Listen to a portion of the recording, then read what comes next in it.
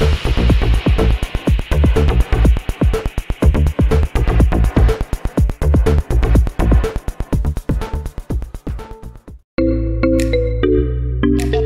of Radio.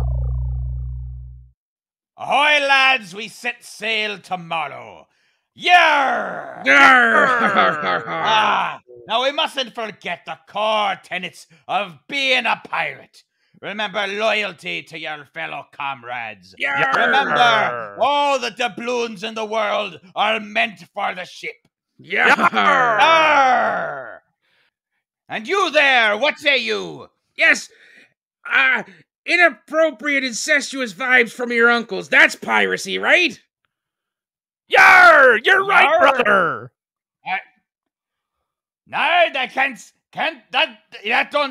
I don't see that written here. No, sir. No. Back on track. Ah, yes, and remember to always swab the deck first thing in the morning. Yarr! Remember that a monkey is a pirate's best friend. Yarr! Yarr! Yarr. And what say you? Yarr! Remember to always carry around your father's scalp to look for treasure. Yarr! Yarr! Darby, where you be getting these tennis? This isn't adding up. All right, we're getting back. It's out of love. Still, Darby, don't want to be hearing from you. All right. Yarr. No, lads. We must focus, lads. Yes, remember that the high seas are no stronger than the pain and the fire in your heart. Yarr! Yarr! Arr. Now, someone better top that. Right? Oh, I do. Yes. Back to your pint about the monkeys. Having awkward sexual chemistry with the monkeys. Yarr! It's all about the sex, brother. Yarr! Feed me an apple. No, there's not. There's no sexual innuendo with the monkey or anybody, or even if it's your awkward co-star. Nothing. Yarr! Nar! And no awkward sexual chemistry, no awkward sexual innuendo, none of that. No, lads, we must keep our eyes on the booty. Yarr! Yarr, booty. He said booty. I quit. You know when I pick a movie, that's when I'm under pressure now. The question always comes back to me, what were they thinking now? Whoa, what were they thinking?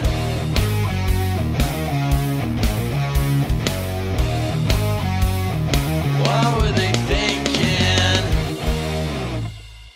Yarr! You be listening to a podcast, you landlubber. Yard, yard, yard, yard, yard. No, I'm not going to do that. This is a podcast you're listening to, you landlubbers.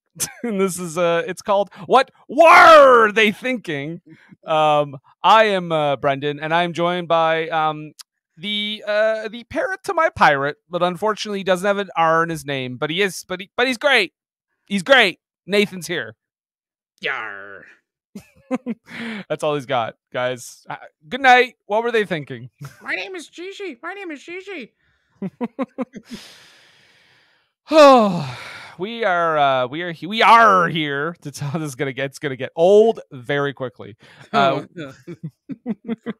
We are here to talk about a pirate movie, a very special pirate movie, Nathan, because on this podcast, I should note before we even get started that we talk about bad to questionable movies, and a little bit of column A, a little bit of column B. We're talking about our, I think, fifth or sixth. I think it's sixth Renny Harlin movie. Renny Harlin! Harlin! On this podcast. And that is, of course, one of the biggest box office bombs of all time, Cutthroat Island. And joining us is another pirate on board.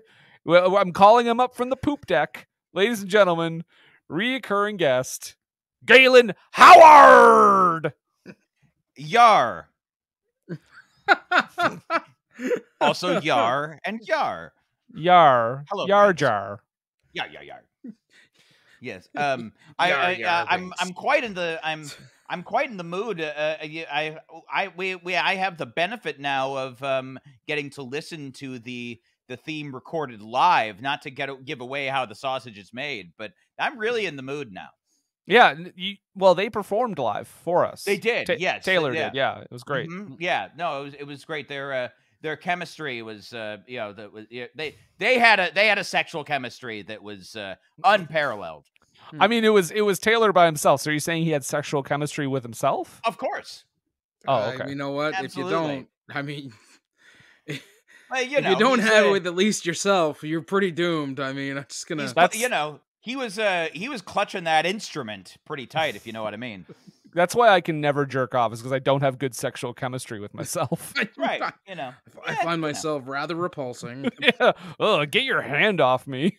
You. No means no, me. What That's about it. this? Time's no! Oh man, Galen, you suggested this one, I believe. I think I did. Yes, I And think this we is my actually fault. we should have known that this wasn't going to be, wasn't going to be something that we were going to look forward to, because I mean, it's a pirate movie, but it's not rated R. Nope, not rated R. It's rated PG-13. 13. This doesn't have the same bite to it. Not quite. Not quite. For much like this strong movie. pirate action. That is Well, the yeah, literal, by the way, MPAA rating. Rated PG-13 for strong pirate action. Yeah, that's That sounds like how you yeah. describe the Pirates of the Caribbean porn parody. Yeah. yeah. You could be. I think you can be arrested for strong pirate action in some states. So Yeah. Galen, why did I do this Cutthroat to you? Island? Why did I do this to you? This is a fascinating movie. I think there's like a list of like the major fiascos of Hollywood history. This is way up there, and I think this one is just. I mean, watching it, it's not. I mean, spoiler alert. It's not up with like with the terrible box office bombs. This is by no means like a Battlefield Earth or even a Gigli. This is like it's not a North.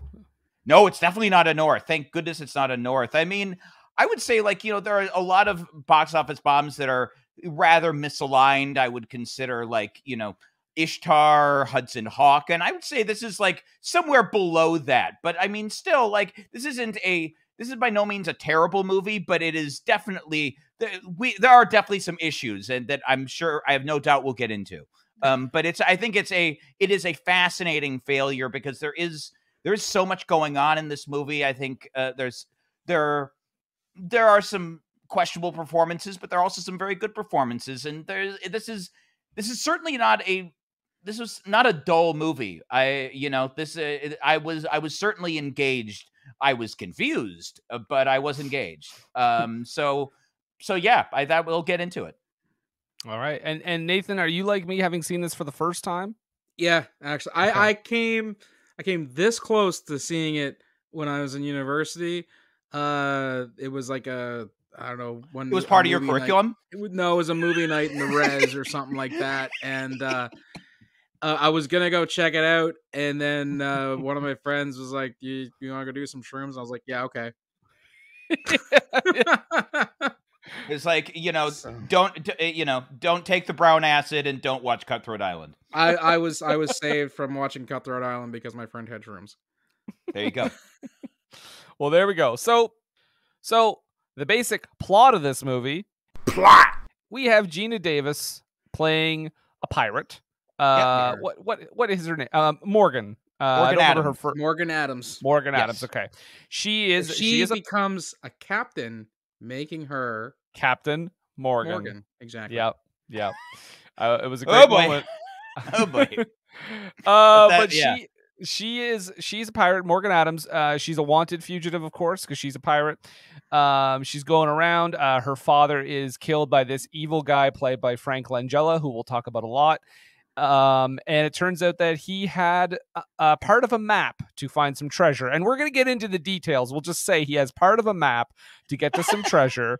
Frank Langella has the other part, and a creepy uncle has the third part. And basically, the movie is her trying to find the treasure while dealing with a very flirty and very dashing Matthew Modine. As sexual chemistry lights up the screen. And how dashing is he, though? I mean, really, so dashing. Box office gold, this Matthew Modine. You know, I mean, he was. He was like the second sexiest part of Full Metal Jacket next to D'Onofrio. So, they're gonna say Arlie Ermey. That's what I figured he was gonna say. Right? Yeah. Or Steve James. Yeah. Exactly. Yeah. Oh no, it was Joe Morton. It was Joe Morton. Steve James was an American Ninja. Get it right, Nathan. Very different. Both canon films, of course, but just very different. So, it's just basically also this movie, a canon film. As in there are all kinds of canons in this film. This zing. This had like the aesthetic of the mentality and aesthetic of a canon film, but with more money. It's actually it's funny you say that because it's a Carol co-production. Oh, R.I.P. By the way, as soon as this movie was released. Yeah. Well, here's the thing: they limped on maybe a couple of years afterwards. They should have been R.I.P. after Brandon Lee was R.I.P. Because that was the same company. Yeah, right. this movie, if you'll pardon the pun, sunk Carol Co. Pictures. Essentially. Pardon the pun. That and all of the rampant video piracy of the 90s. Yeah. Because settle in, folks. Settle in. This is what it's going to be like for the whole show. Pretty much. And if you're wondering why I haven't finished wrapping up the plot, okay, so they pirate around. There's pirate stuff. So anyway, what I was saying is Carol Co. Picture. Okay, so this movie, I just want to get this out of the way right now. This is a huge budget movie. This is a $98 million budget movie in 1995. That is huge. That is, and it made worldwide $10 million. And not only that, this is just the production budget. Apparently, this movie cost Carol Co. Studios $147 million. Oh, wow. I didn't even know it was that much. I thought it was like 90 million. That's insane. We're talking about the same studio that made Terminator 2 Judgment Day. Yeah. And that's from like 30. And that's 147 million like 30 years ago. Exactly. That's 1995 money.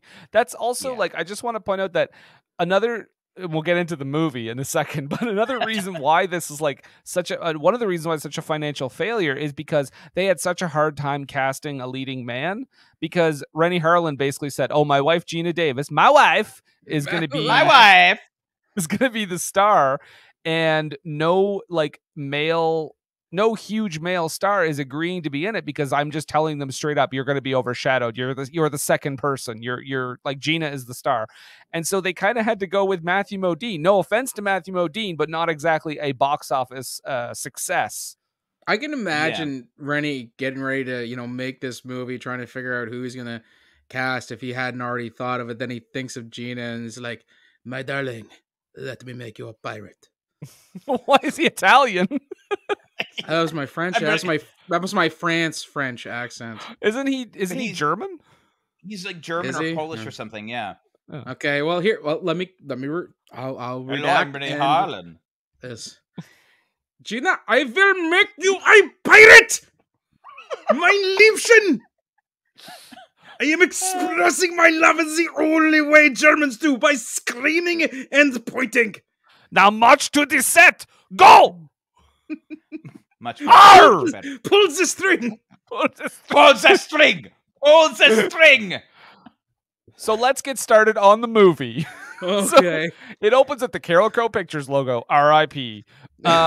We start off R.I.P. R.I.P. Rest in peace, laddie. We start off. We see Geena Davis right away. She just finished boning some dude in 1668. I believe it says Should have been Jamaica. 1669. I'm just saying. Wow. I'm actually surprised with the amount of terrible sex jokes in this movie that they didn't just say 1669. And then if this was made in like in the last 5 years, they just had like a little winky face at the end of the title card. But she just finished boning some dude, and it's all set up though. He tells her like, haha, the government is gonna come have you arrested. I set you up. But then she's like, I knew you were gonna do that, and I took your bullets, so I set you up. Bam! No, I took your ball. Took your balls, yeah. I took your balls because it's a sex joke and it's funny. It actually it's because he didn't have anything. He didn't lead in his musket. You see, no matter how you say it, it's the innuendo. Balls. As soon as he said that, Patty was like, "I'm sold. Let's watch this movie." What follows is she likes what she likes. Yeah.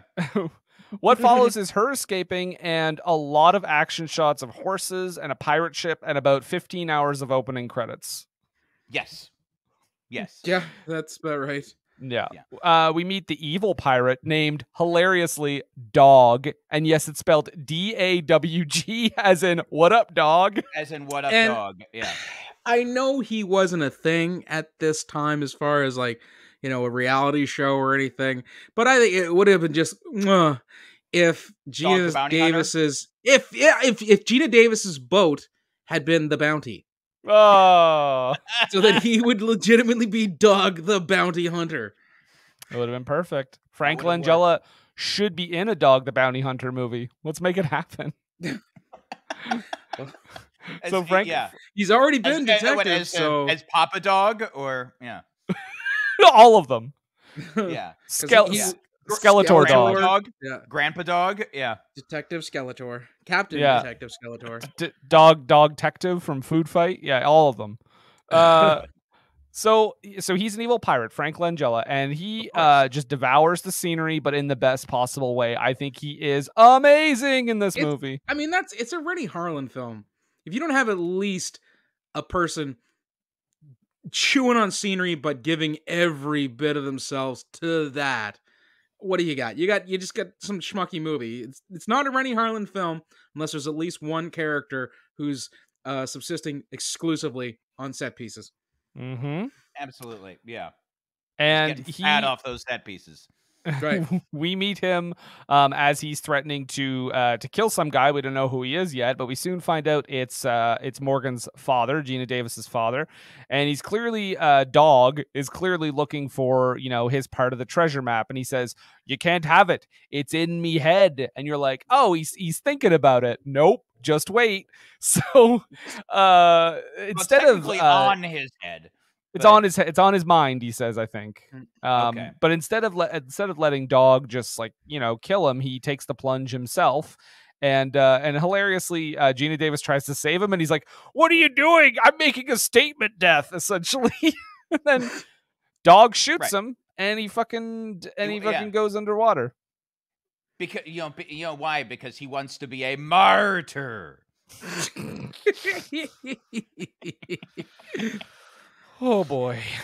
Yep. This is gonna be our most deleted episode. They didn't have that stat on Spotify before, and they just made it for this. Pretty much. Yep.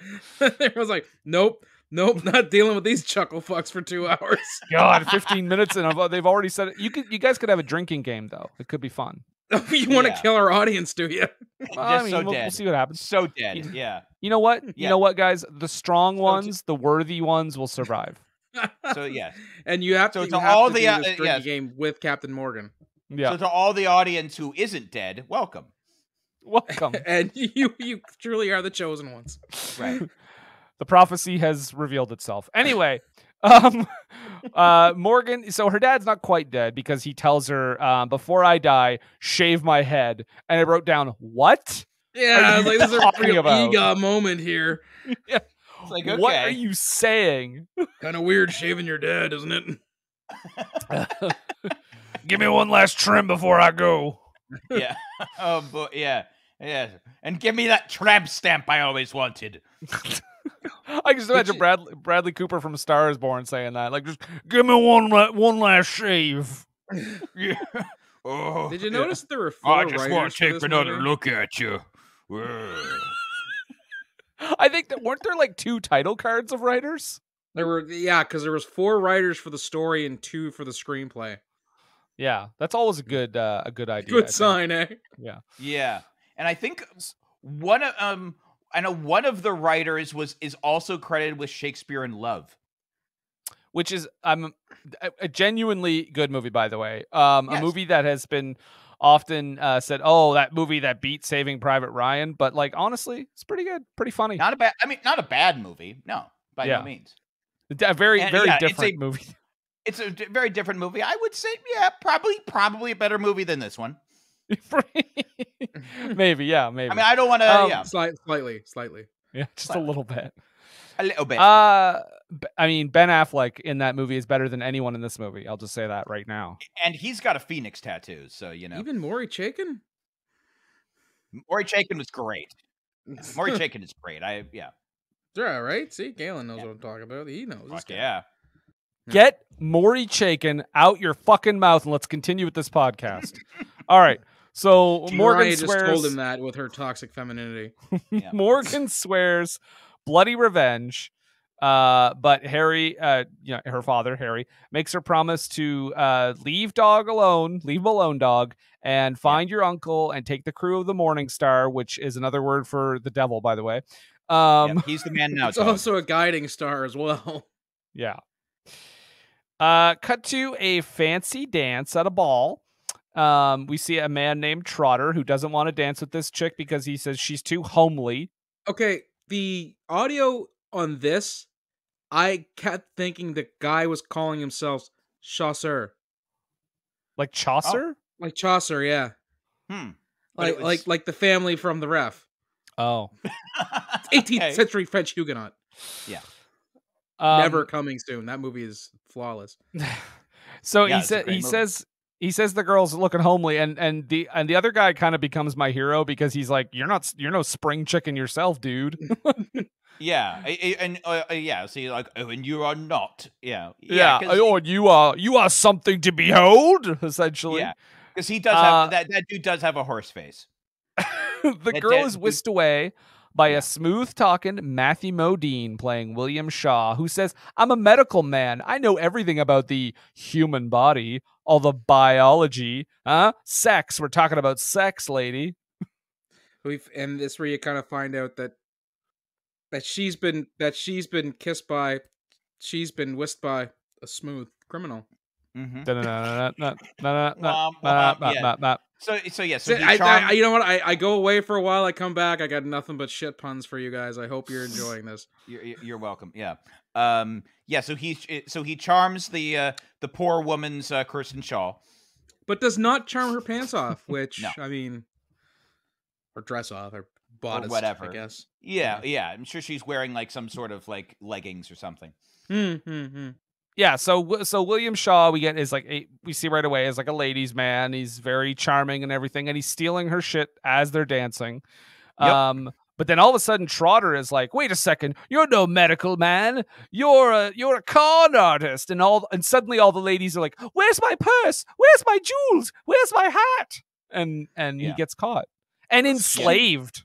And hers And was enslaved. like a diamond encrusted. It was something ridiculous, almost like a diamond encrusted nose picker or something like that. It was a weird item to have been bejeweled. Yeah. Wait, you Well, think a nose picker is a weird item to be bejeweled? I do, yeah. I mean, really. I mean, okay. It was also weird that he was. It's gonna fuck with the clarity. It was also weird that the guy tries to own him and is like tries to trick him like, oh, are you on this ship? And he's like goes, well, he's like, well, I think so, but I'm not sure. And he goes, well, that doesn't set sail until next week. But he didn't commit to it. He didn't commit to it. He's like, well, maybe, but I'm not sure. And he's like, aha. But he does, like, when the guy says aha, he does go, uh-oh, like, essentially. Right. He goes, merp, zoinks. Yeah. And then, like, the running away sound from Scooby-Doo happens. Yeah. I mean, yeah. it did my head, so. Well, yeah. And anyway, they say, okay, we caught you, you're our slave now. Cut to Geena Davis getting drunk. At this point, too, I just want to put this out there. I'd like to cut to Geena Davis getting drunk. I'm sure she seems like she'd be fun to have a drink or two with. I'm just gonna say this though. I love Geena Davis, love Beetlejuice, love Thelma and Louise, love all that stuff, love The Fly, Long Kiss Goodnight. Long Kiss Goodnight. But I'm gonna say this right now. Out of all love for Geena Davis, I think she is not good in this movie. Really? No. I don't think she's good in this movie. I think Do you think she's it's a situation where she's not good, or it's just there's nothing you could do with the garbage she was handed? Don't know, because like her delivery is not convincing. I don't think. Okay.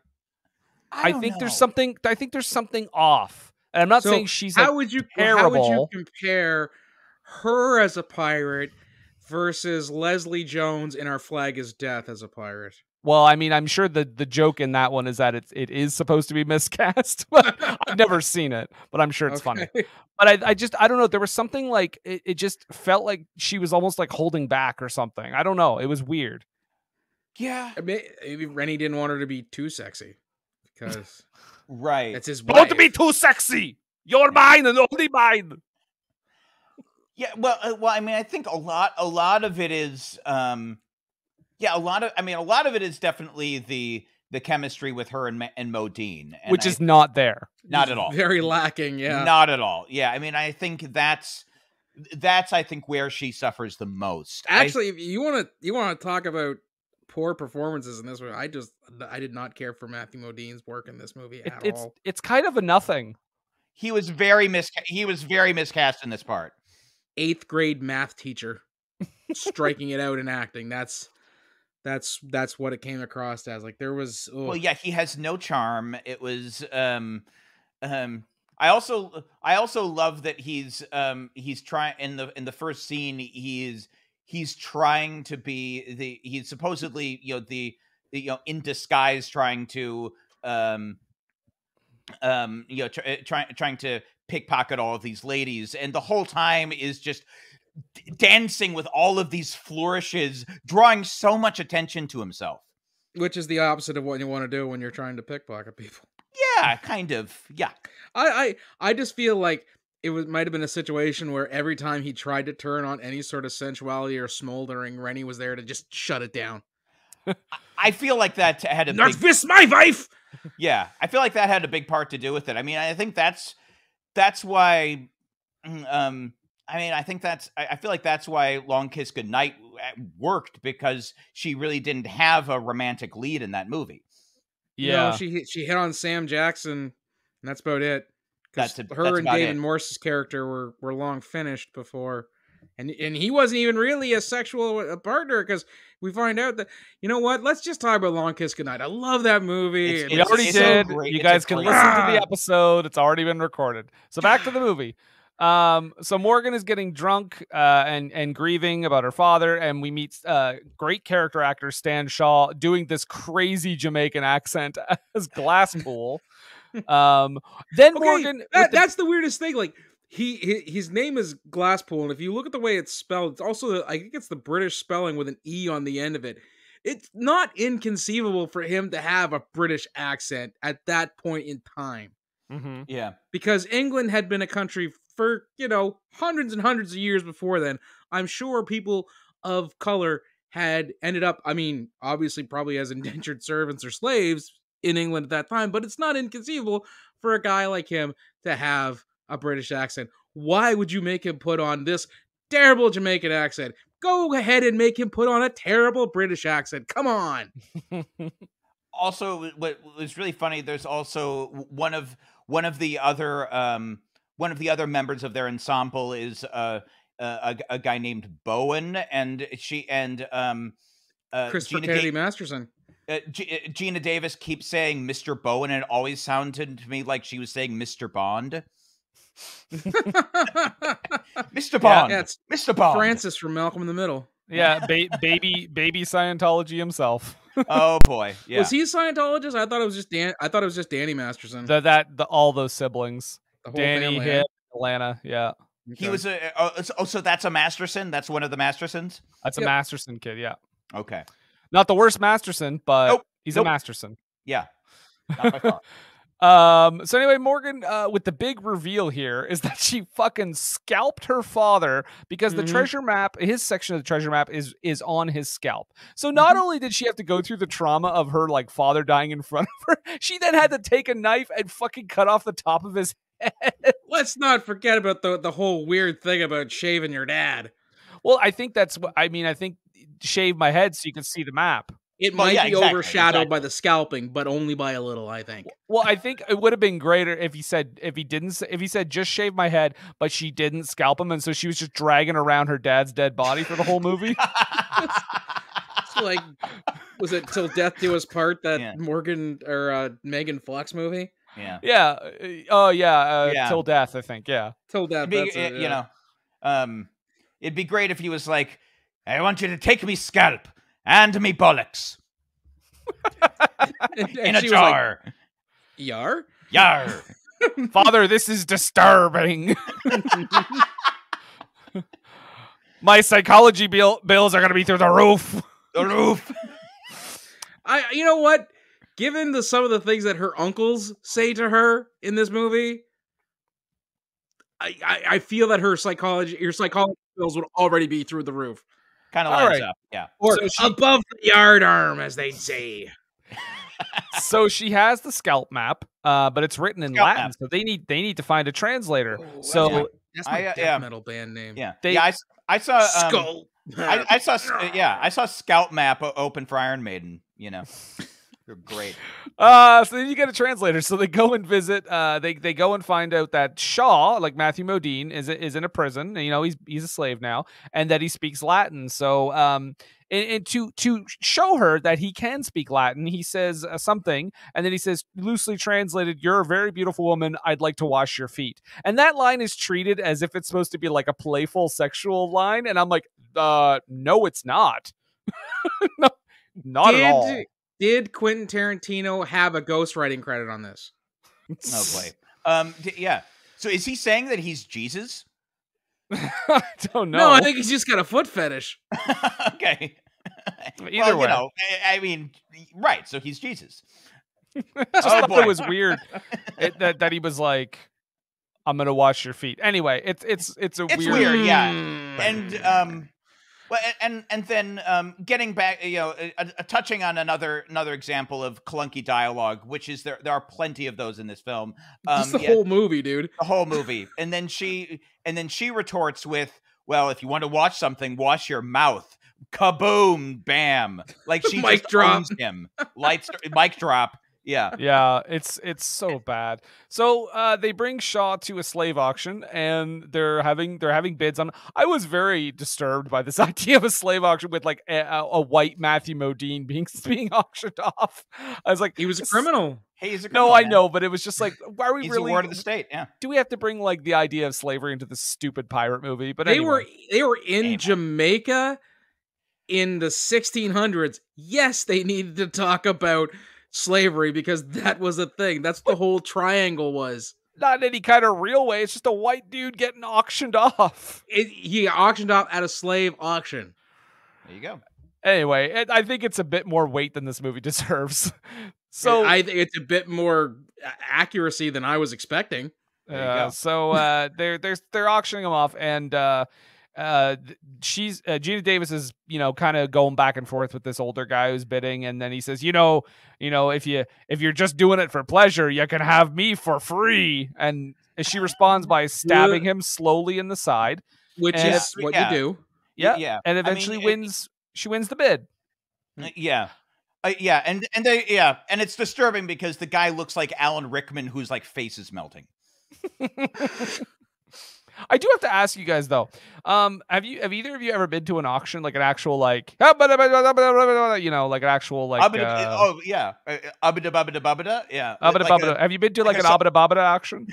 I can't say I've been to an abada babada auction. I've been to silent auctions before. Okay. And I've been I think it's Sotheby's or something. Yeah. Yeah. So regular auctions where people not just an abada babada one though. Regular auctions is what I meant. Yeah. But my question is, okay, so you're going back and forth. You go back and forth. You say your bid. The other person says their bid. The other person says their bid. And eventually, people stop bidding because they don't want it anymore, and whoever gets the highest one wins. Right? Correct? Can we establish that? I don't think you can just say, 40 pounds to end the bidding. And then they go, okay, you won. Yeah, no, I don't think that's it how works it that way. works. No, I don't think it works that way. Well, yeah, because then they would, they narrowed it down because then like that guy is, that guy like walks away and the guy is like, well, come back, don't walk away. It's like that's not how it works. It's like then it was just someone else would throw down the bidding, be like, 40. Yeah. But you can't say 40 pounds and the bid is over and I win. Well, okay. and I win. Yeah, mic drop. Wash your mouth. Watch your mouth. So Morgan wins Shaw, and then all of a sudden someone recognizes Morgan as a fugitive pirate, and there is like a 25-minute chase scene on horseback, and there's lots of fighting and kicking and punching and one-liners. And I did enjoy the double-decker getaway portion of this chase, where they like Matthew Modine, because they steal like the head. He's the governor of Jamaica, the British guy who's Trotter's boss. They steal his Ainsley. carriage. Ainsley, is that his name? I think his name is Ainsley. Ainsley, okay. Ainsley, gotcha. And so Zing. Yeah, take that, fake British governor of Jamaica.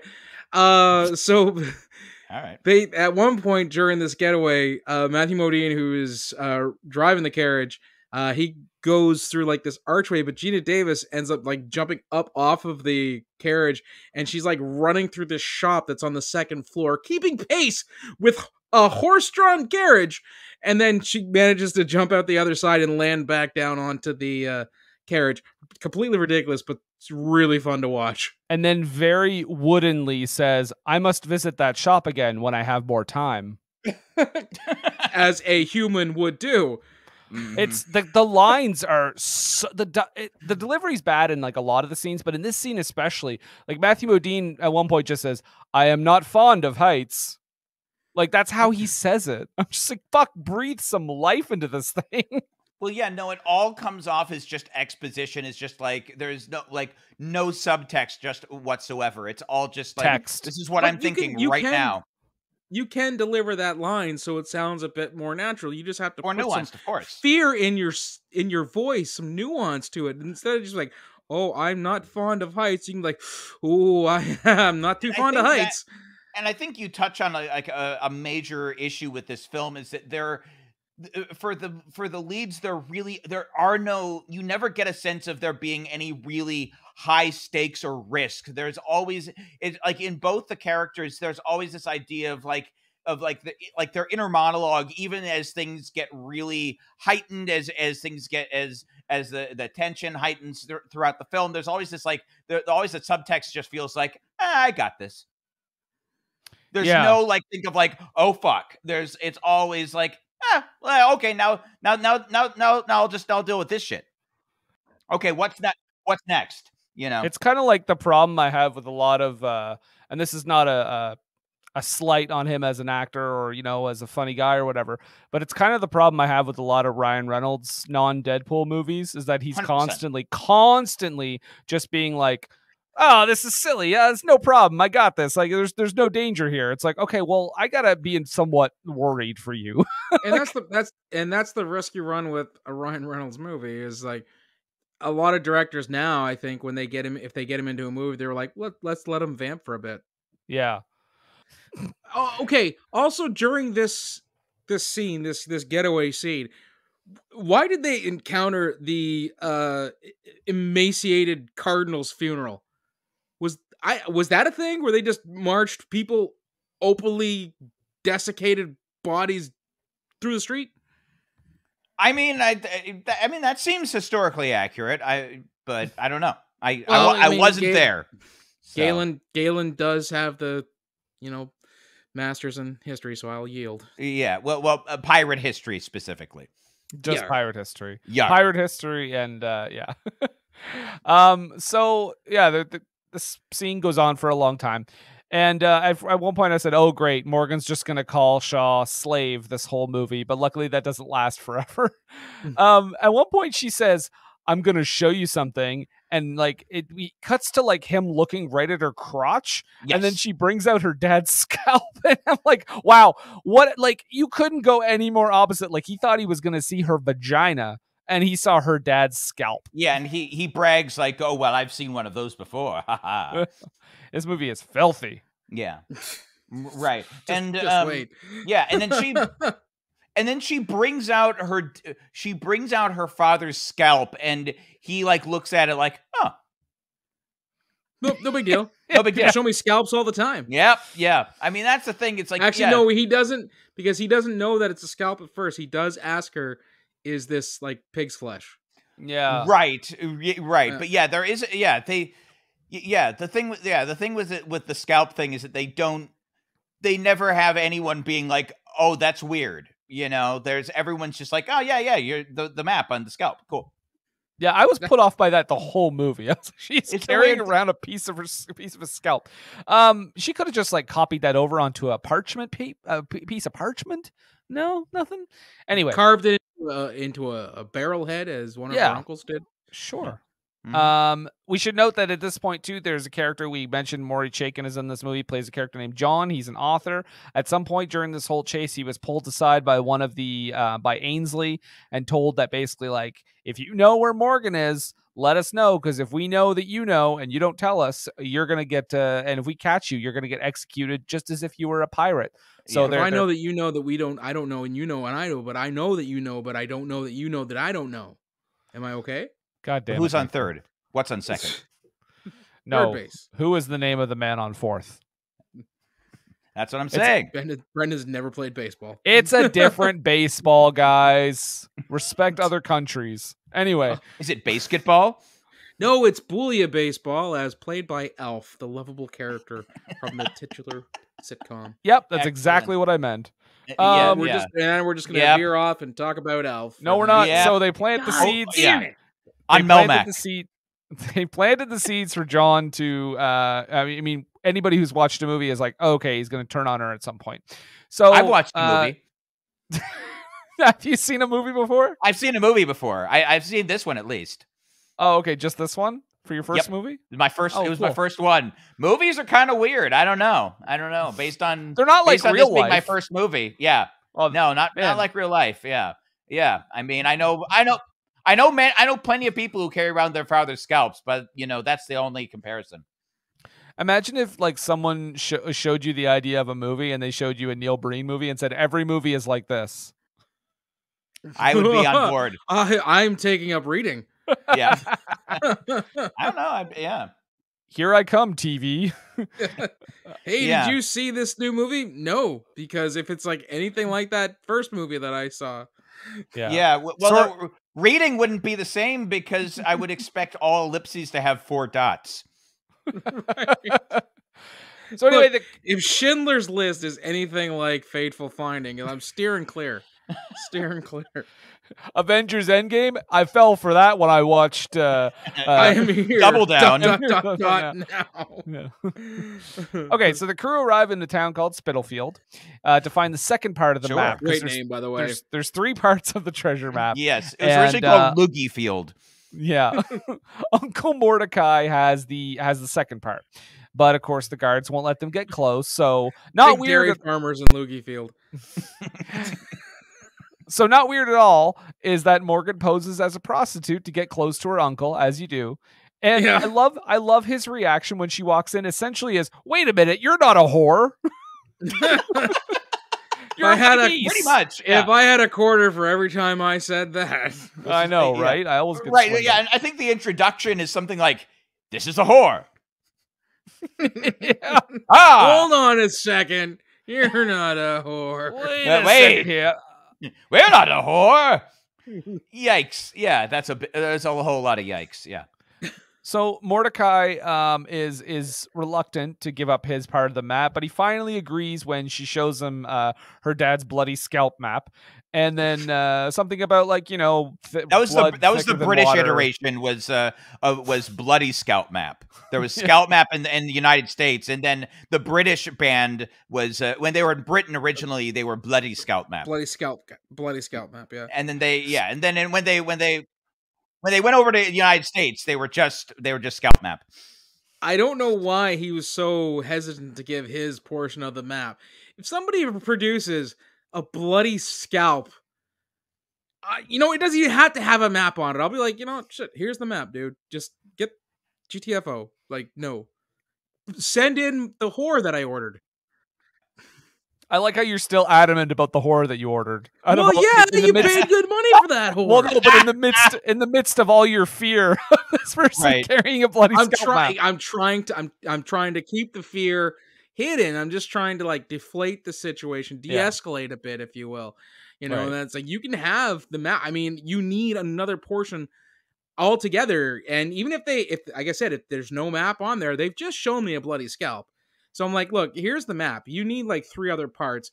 Take it. Right. Just go in good health. Please just send in the whore. I have the syphilis to catch. Oh, send in the whores. Yeah. Right. Those Laffy Daffy whores. Okay. Oh boy. So they're already here. That's what pirate horse, I'm guessing, sound like. Oh, okay. So, cool. Anyways, hey man, I got to get some of those. Based on that. Anyways, so movie. Movie. We finally keep trying, Galen. We keep trying. Mordecai finally agrees to help her, but just like that, right at that moment, Dog shows up with his crew and threatens to kill Morgan with an eel that he pulls out of a barrel. Eels don't hiss, by the way. These ones do, because they're no, they don't. Eels don't hiss. No, the ones in the movie do, is what I'm saying. The only eels that have any sort of auditory ability are the shrieking eels from The Princess Bride. I think they were catfish eels. I gotta work on my Wallace Shawn impression. Yeah, you might need it at parties. You need to do it for so you can get gigs on Cameo pretending to be Wallace Shawn, because I hear he gets a lot of requests from the teenagers. Okay. Wallace Shawn and Doug Benson. I was gonna say, what about that Doug Benson guy? Apparently, I can pass myself off as him. And I know you smoke weed, Nathan, but I'm just gonna say this: I know you smoke weed, but I'm gonna say you still need to get a lot higher if you're gonna be Doug Benson. Challenge accepted. All right. So, so Dog shows up, like I said, he accidentally. Well, God damn it! We need to get through this movie. Bounty hunter. Dog shows up and he accidentally kills Mordecai because his own guy like pushes him in once he has like a sword up to him. God. And hilariously, Frank Langella is like, "Hey, you killed my brother!" And he kills the dude, slices his throat open. Fun bit. Yeah. Again, Frank Langella killing it. Dog shoots Morgan, and she kind of winces a little bit, but ultimately treats it like she just got a bug bite. Like she doesn't really sell it that much. Like that. That's my Geena Davis impression. I think it's pretty good. I like it. Yeah. I remember that part in Thelma and Louise. Is that when they go over the cliff? When they go over the cliff, it's like, you hear if you turn up the volume at the end, you'll hear I guess I missed the nuance. I was going to compliment him on his spot-on impression of Geena Davis in the movie Angie. Absolutely, yeah. It really kills the moment for me in Thelma and Louise hearing her do that though right at the end. I thought they kind of ruined that special moment. Yeah. They hold hands. The music swells, and then you hear To be fair, that might have been Harvey Keitel going I was a little disappointed during this whole fracas getaway scene when they cut down the chandelier that the chandelier didn't encompass anybody, like to trap them. It does blow the fuck up though. And I was going to say it made up for it immediately by making shit explode. Like everything explodes. This goes into the... So apparently they were serving gunpowder for dinner that night. Well, there is one gunpowder explosion, but then apparently gunpowder is also everywhere else. Yeah, you just sprinkle it everywhere, It's trace amounts of gunpowder. It's everywhere. That's how things were back in 1668. Well, yeah, it was a form of seasoning, it's just like everywhere, yeah. So Dog does That's how you get bang bang shrimp. So Dog does manage to get the map. He does manage to get the map from Mordecai. While this is all going on, there's like slow motion action scenes where they're clearly not talking, but the editor just like plopping these fucking ADR jokes in nonstop. Mhm. They figure out though that the numbers on the scalp map are the longitude. So The they escape. Psalms, because there's when he read it, they found out we didn't cover that when they found out what was on the scalp, it was actually done in a mirror print, so it was all backwards, and they were all Psalms from the Bible. Yeah. And then she was like, what's the numbers, the Psalm numbers from the scalp map? And he says, he's like, they're longitude and latitude, or yeah. So they figure that out. Morgan tries to cure her bullet wound by splashing alcohol onto it, but somehow that doesn't work, and she nearly passes out. And then Shaw has to play doctor with her, but then we find out later on we find out he's not a real doctor. Spoiler alert. But we get a lot of like sexual, like, ooh, I'm gonna pull this out of you. Oh, I'm very delicate with my hands, that kind of thing. He does also make her give him a kiss, which is kind of weird because he's looming over her doing surgery. And after your surgeons don't do that to you? Well, I pay extra to have them not do it. Oh. You have to pay. It's a tax. They say, I'll say listen. that my last surgeon was rather attractive, so I didn't mind. Well, they say, listen, you if you don't pay the tax, we're super gonna kiss you while you're under. Like, we're just gonna do it. It's happening. And you know what? I mean, he was easy on the eyes. I'm not gonna lie. So. Yeah, Matthew Modine was my surgeon too. No, not him. Yeah, I didn't mean that either. Football. So she kisses him because she says, okay, if I kiss you, you got to tell me where you got that, because I know you took the map from Dog at the last second. I know you have it. And he's like, okay. Yeah, totally. I'll tell you. And then she kisses him and he's like, I don't have it. Yay. Sorry, he goes, I don't have it. Whatever the fuck that noise was you made. His MacGruber sound? Yeah. Oh, no, I'm talking about the Geena Davis impression. Geena Davis impression. Right. Yeah. Yeah. I don't have it. Yeah. She did do the she did little known fact, she did do the sex sounds in MacGruber. That's actually that makes sense. That's actually Geena Davis. You have to watch through most of the credits to get that sound credit for her. Exactly. Yeah, she demanded a credit. Normally that would go uncredited. It's not in her acting filmography. Actually, if you go to IMDb and look under her acting filmography, it's not there. But if you look under sound department, MacGruber sex sounds. Yeah. I heard that she wanted to be credited as Frank Welker, actually. or Wally Wingert. Yeah. Not just sex sounds, additional sex sounds. They had Welker to do the main sex sound. That's why she didn't get to be credited as Frank Welker, because he did the main sex sounds and she did additional sex sounds. Yeah. She did the New Hampshire sex sounds. Right. I am surprised Welker isn't heard in this film. He would have probably is. Yeah, he would have been great for the monkey. Yeah. I actually think he does have a credit for this film. He probably does legitimately for the monkey. I think for the parrot too. So anyway, so the kiss happens and then he's like, psych, I don't have the map. Also, if he was an accurate doctor to this time period, he would like do a chant and all the humor trolls would march out or something. But that's not what he does. Right. But he does get the ball out. He does get the bullet out. He would be a British doctor. You wouldn't be any chanting. He would slather her with leeches. Well, whatever. And then he'd make her shit in a bucket and check it for trolls. Yeah. And kill a sheep to check its guts to see what their future held. Yeah. Exactly. So they say Uncle Dog will have his day, which is hilarious. I laughed. Then the reveal, by the way, that Shaw does have Mordecai's part of the map. Oh, he stole it at the last second. But then Morgan shows up and catches him, and she's feeling nice. So she makes them point out where Cutthroat Island is, title of the movie, and then says that, you know what, we're just going to maroon you on an island somewhere rather than just murder you. So because I'm feeling nice, we're going to slowly kill you rather than quickly kill you. I mean, at least she's giving him a fighting chance. Yeah, a fighting chance while he's chained up by his arms and legs. Nah, she didn't say anything about change. She just said maroon him on a rock the size of this table.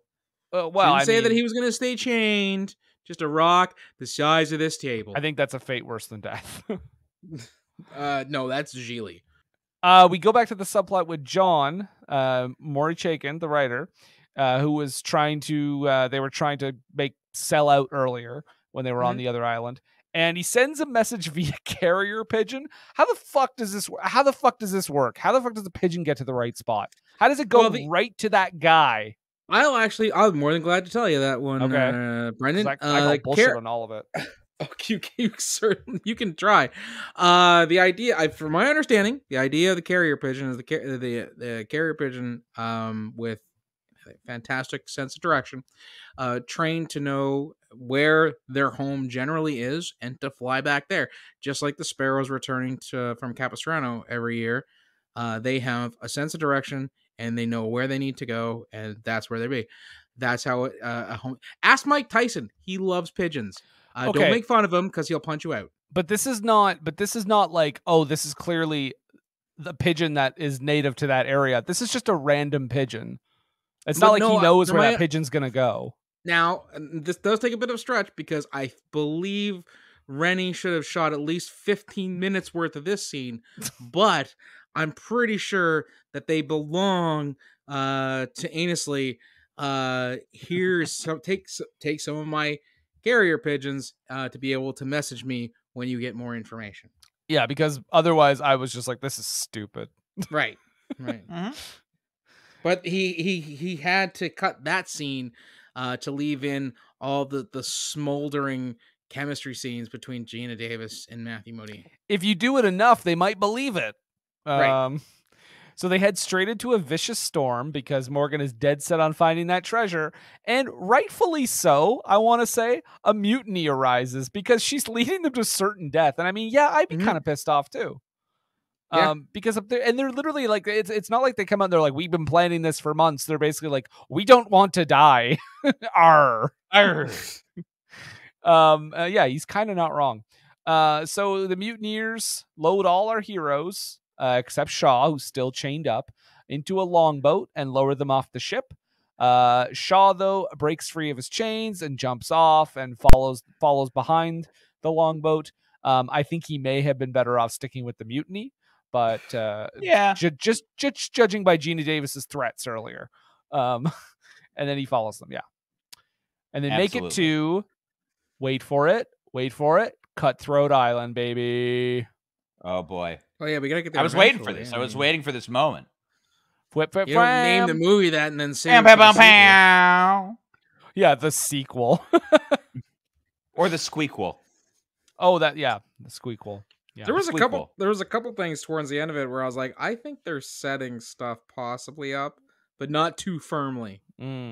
It's not like a Mario Brothers thing where they're like, oh, we're definitely ready for the second one. Yeah, bring it on, baby. Yeah. Well, Bring It On did have a sequel, Galen. Yeah, that is true. That is true. Bring It On. They brought to it the more than streets. once. Yeah. Yep. Step up to cheer harder. Yeah. Cheer harder. Yeah. Bring it up to Bring it on to the streets. Yeah.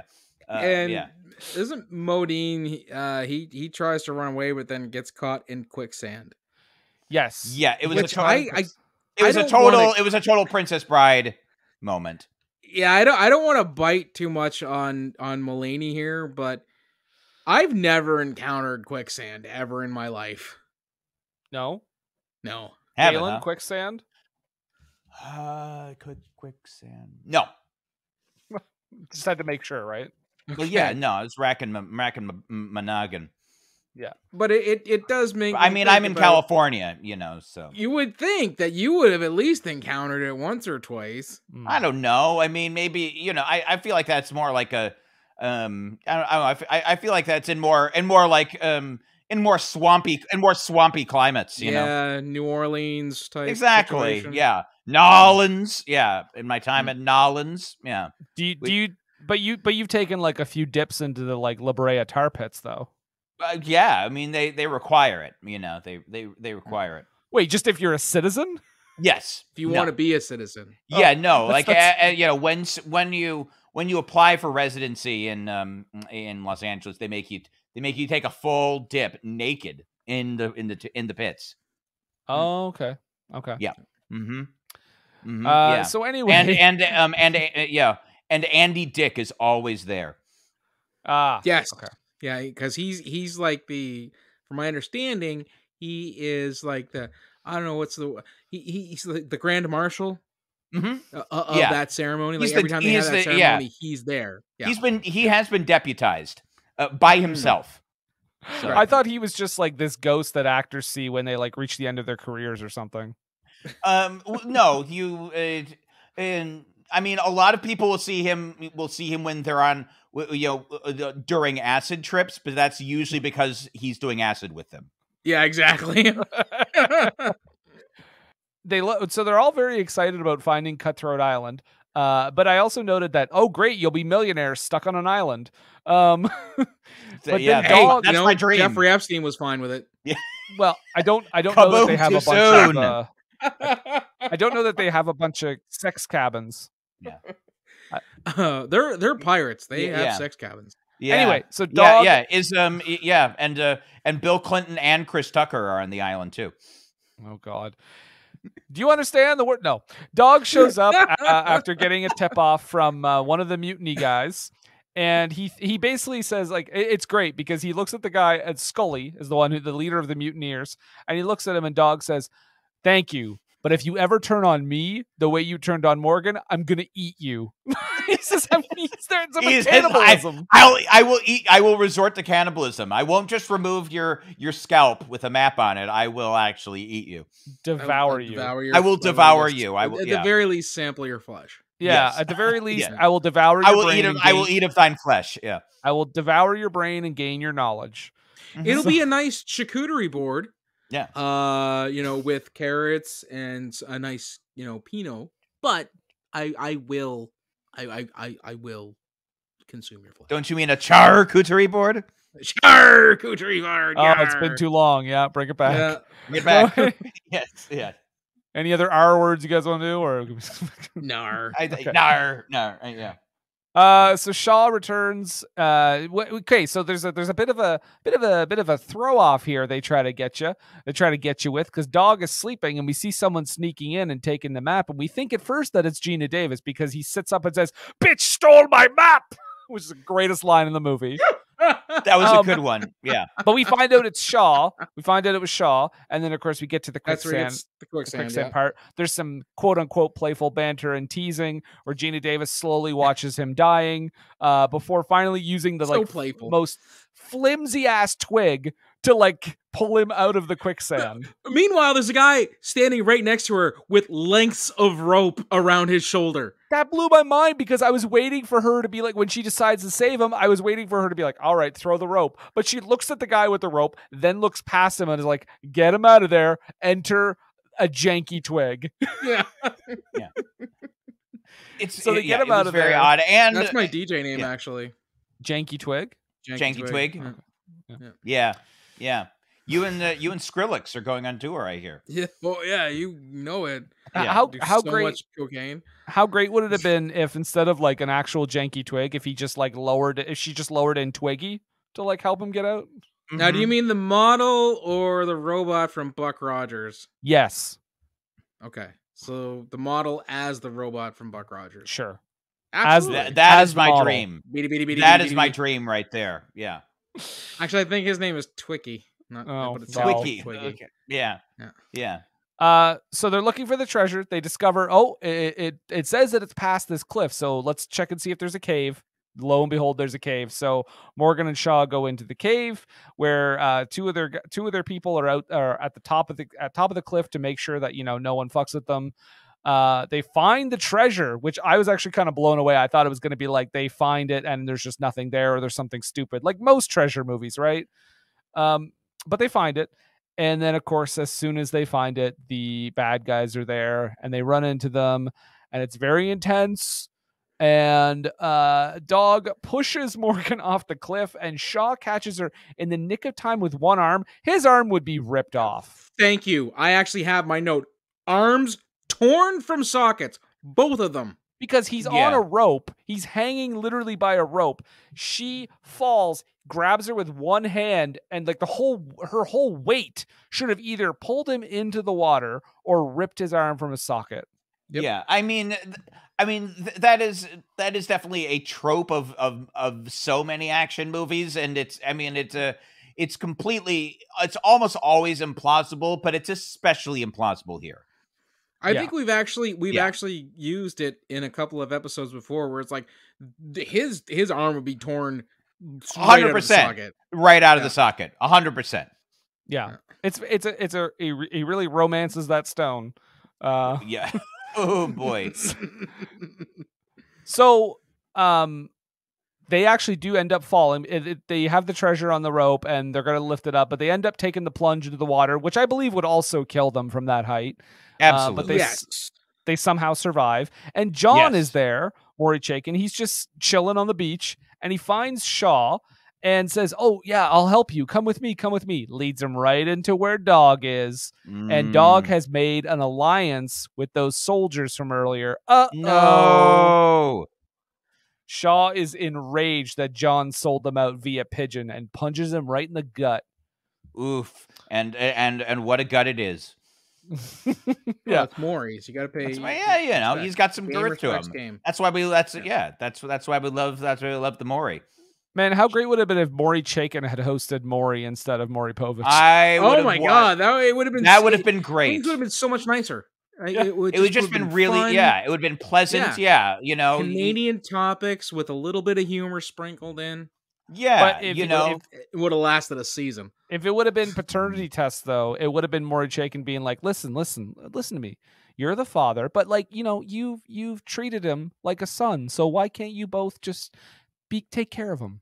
And it's Canada, so there's a lot of social programs in place for you to actually be in his life. You're right. It would have lasted one season. Season. There would have been no drama. Yeah, because it's all caring and helpful. They would have lasted one season. Security guards are being laid off because they have no fights to break up. Yeah.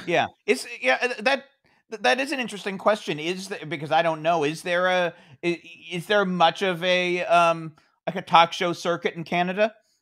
We had Deanie Petty for a while. Who's that woman on CTV during the day? She has like that cooking / Marilyn. Marilyn's on, yeah.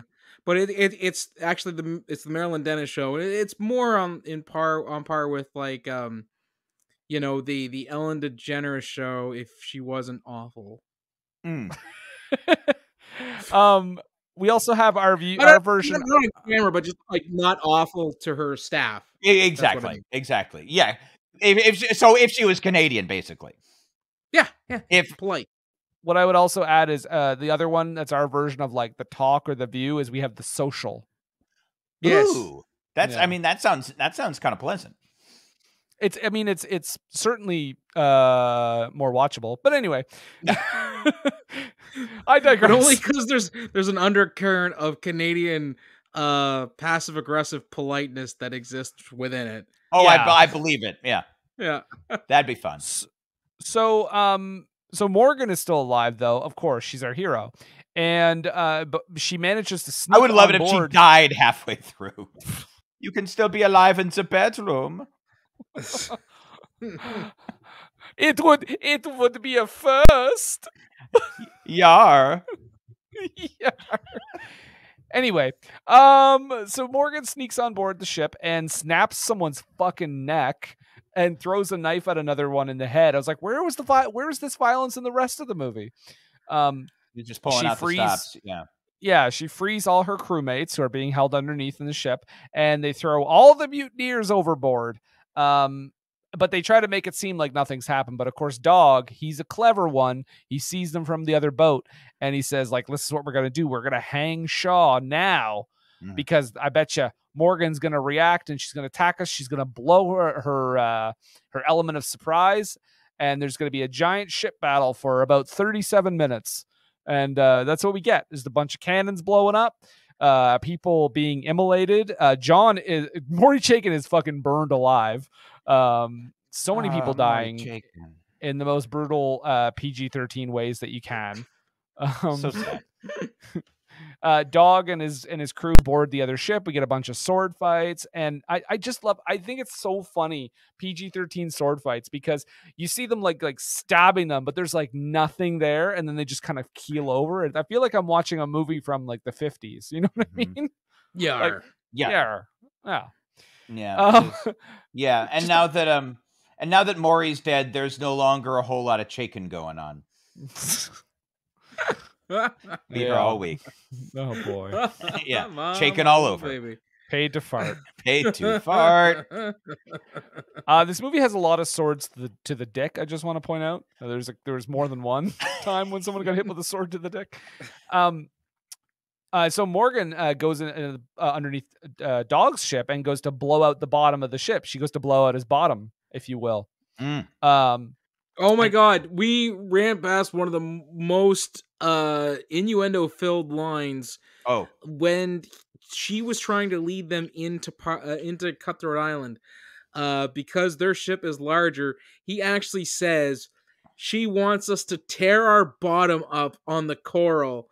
Yeah, we're in for a blow. And I was like, oh my God, this movie is filthy. Oh yeah, intentionally filthy too. Oh, 100%. Yeah, and there was the there was the bit when she gets him to show him the map, and he goes like, "Oh well, so if I show you mine, you'll show me yours."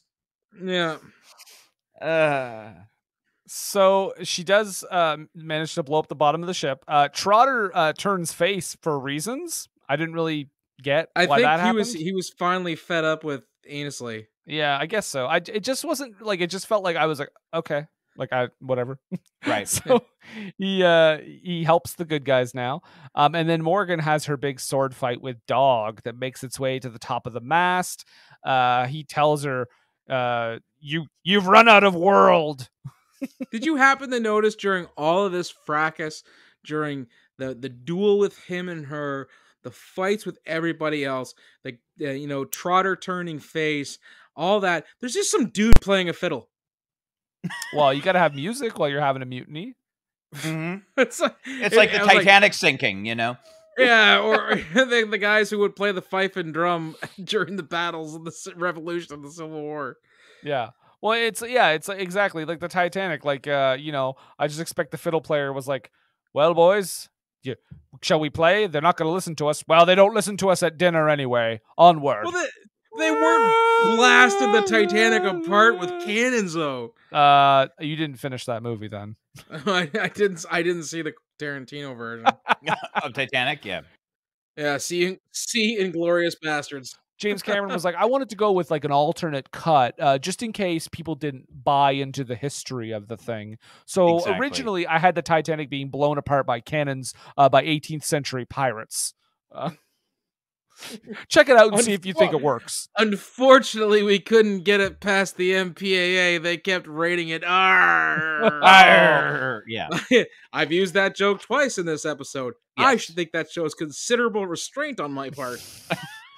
So anyway, Cutthroat Island, we're right at the end, guys. They have their final sword fight. She gets knocked down, but she gets up again. And never gonna keep her down. Never. Yeah. She tries to get to Shaw because Shaw is underneath the ship and he's now covered up in water up to his neck. So she saves him in the nick of time. Dog is like taunting her. He's getting really close to her, and then she's like, oh, but you didn't know that under this blanket there's a cannon, and she lights it, and he gets a fucking cannon to the gut and flies out of the ship, and he's dead as fuck. Let's not forget Le Bon Mot. Yes. Bad dog. I love. Yeah. I wrote that down too. Bad dog. Le mot juste. Yeah, and it was delivered just like so half-heartedly. Just That's what I mean. That's what I mean about Geena Davis in this movie, man. I love Geena Davis, but all of her dialogue is just like bad dog. Like it's just it. It felt like she was in moments like that, especially. It felt like she was just embarrassed to say the line. Honey, yes, the movie's great. Yes, I love it. Sure. Yep. Mm-hmm. It's great. Yes. You're packing a 7. Absolutely. So Morgan rescues Shaw. and they just They barely escape. over-rotate on their dive as they get off the ship. Yes. They just barely escape. She almost did a backflop. Oh. It hurts. I'm just saying. I've done it before. It's painful. And when you see somebody do it, you're kind of like, ha ha, but also, ooh. They barely escape before the ship blows to hell. And seemingly it's one of those endings where they're like, oh, we didn't get the treasure, but the real treasure was inside all of us all along. But nope, the treasure just pops up on the surface and they get all of the monies and all of the golds. And she says to her crew, she says to her crew, you know what, you could take your share and split, or, you know, we can stay together as a unit and keep doing our thing. And they're like, we're a unit. Not at first. They were having a laugh at first. They were. And they were like, what does the guy say? Like, I want to do gardening or something, or I don't know, gardening. Yeah. Gardening. You want to be a farmer. A farmer. That's right. Yes. I want to do some farming. Yes. But they ultimately want to live to see the birthday past me 79th so that I can greet people and say, I'm matey. But they ultimately all stick together. Morgan and Shaw have their totally hot kiss at the end. And, get ready for Cutthroat Island 2! Well, they do say they're heading to Madagascar. So guys, it's been a while since I've seen the animated film Madagascar. Is that the sequel to Cutthroat Island? Because that's where they say they're going. I'm pretty sure it is. Yeah. Okay. Okay. Ben Stiller. I mean, it's a long, set in the distant future sequel, but it's still. I think it's part of the same thing. Cutthroat Island cinematic universe. Absolutely. The CTIMU. Yeah. Sorry. CIMU. Yeah. I've been drinking. I think cutthroat is one word in this, so it'd be a CICU. Cutthroat Island Cinematic Universe. Kiku. Good job, Spaveled. Kiku. So Madagascar, the sequel. Can't wait. So guys, that's it. We did it. Cutthroat Island. I'm going around the horn. Galen is this there's your notes. It got crumpled up. 2 points. Galen, is this movie worth a watch? A drunk watch with friends? Would you attempt head trauma to forget it or avoid like the plague? Well, as we've said, this isn't an outright terrible film. I wouldn't, do any irreparable harm to erase it from your memory. But it's definitely not worth a watch. It's not quite drunk watch with friends. It's because it's just too bad and not fun, not quite fun enough. I feel like this is a kind of film that you watch like while like sick in bed, really high on cold medicine. Wow. So it's on the tuss, as the kids say. Would you say that it's somewhere between those two categories then? Yeah, exactly. Okay. Nathan, what say you?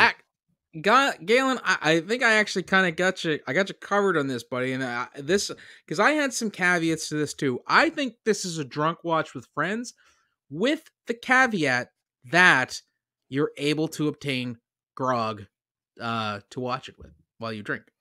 Yeah, So that you can have or mead. I was going to say mead. I was going to say grog or mead. Mead or grog. If you can have mead or grog, it's a drunk watch with friends. Yeah. Yar. No Pruno though. No, it's got grog or mead. That's it. Yeah. And maybe some bandanas. Yeah, if you're make a cosplay night of it. Yeah. If you're in prison, maybe Pruno, but only if you're in prison. Well, I mean, if you're in prison, I think if they make prisoners watch this movie, it violates a Geneva Convention. I think exactly. Yeah, this is the welcome video for Guantanamo Bay. Oh boy, yeah. That having been said, what I just said, I might surprise everyone here. I'm actually going to go with worth a watch, and I'll tell you why. I'll show my work. Don't worry. I still say that Geena Davis, especially Matthew Modine, and some of the other people, like a couple other people in the movie, are not great. The acting is not good overall, aside from Frank Langella. But it's weird. Like, I know it wasn't good, but for some reason, and I know the action scenes weren't particularly well done, but I like had fun watching it despite all that. And it kind of more than a drunk watch level. I was actually a little bit invested. It was such a weird experience for me watching this movie, guys. I was like, wait, do I like this? That's Renny I Harlin, mean, baby. what do you think is like the most to recommend about this movie? I just had fun watching it. I don't know what to say.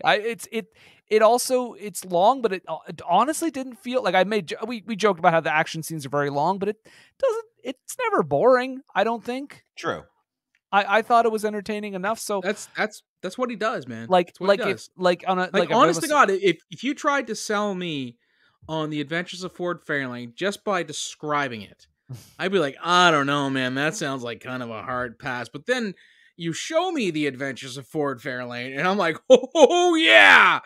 Same with Nightmare on Elm Street 4.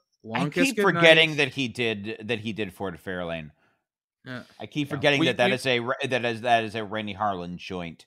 But yeah, no, I would say like if I was like if this was like a, like people give movies like out of 5 or whatever, it's probably be like a solid 3 for me. Like honestly, it was just it was fine. Where would you guys rate this in the Renny Harlin oeuvre? The RHCU. Mm-hmm.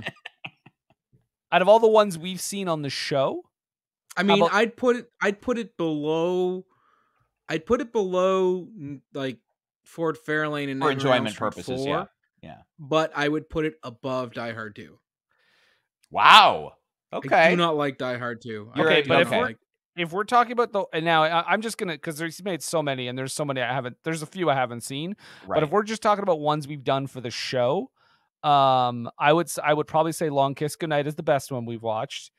I would maybe put this would fight it out with maybe Cliffhanger for me. Nathan and I are of very different opinions about Ford Fairlane, so I won't even mention that. But I love Ford Fairlane. Yeah, no, it's a movie. But it would probably fight it out with. You're an asshole. I said it was a movie. I'm being nice. I'm not saying anything.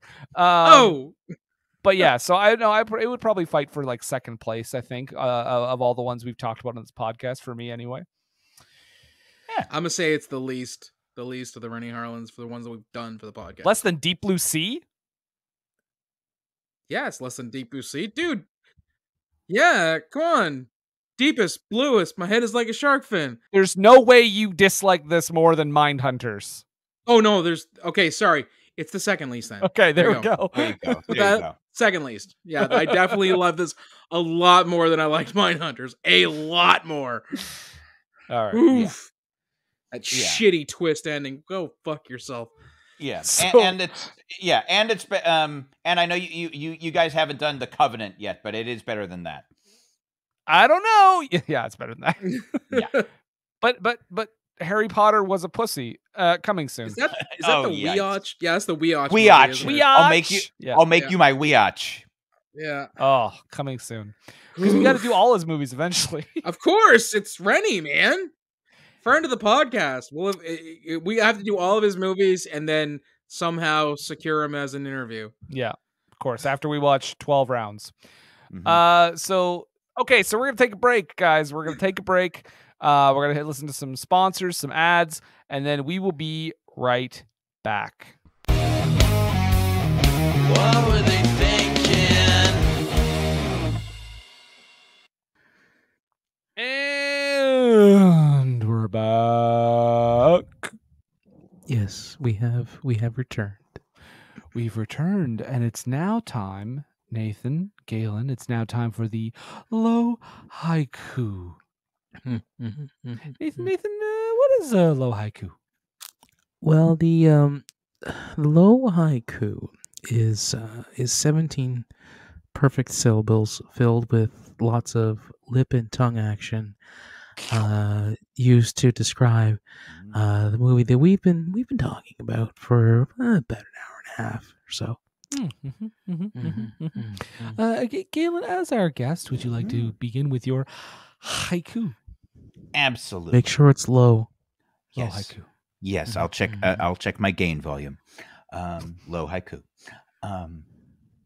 Zing. Zing. One father loses his scalp, so his daughter gains treasure.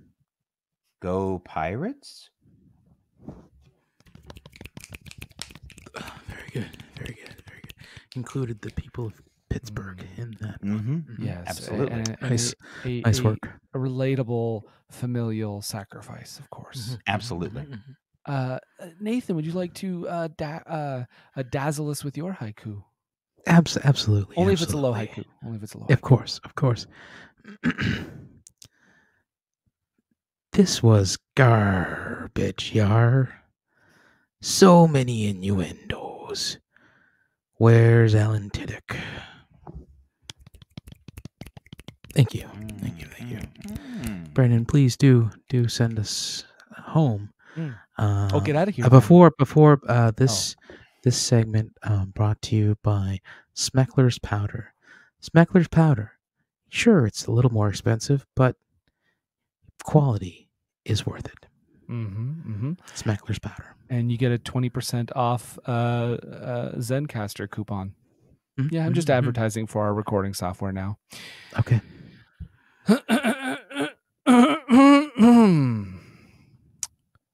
Pirate's life for me.